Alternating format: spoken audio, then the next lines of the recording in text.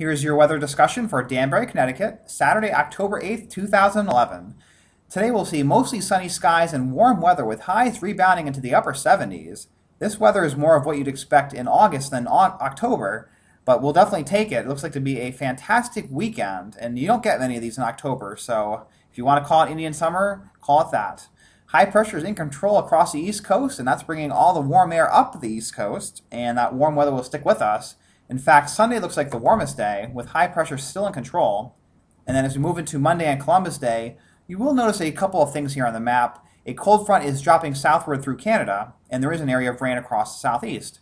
These two storm systems will likely combine later on next week and could bring us some wet weather, but between now and Wednesday, it looks mostly dry with plenty of sunshine and warm weather.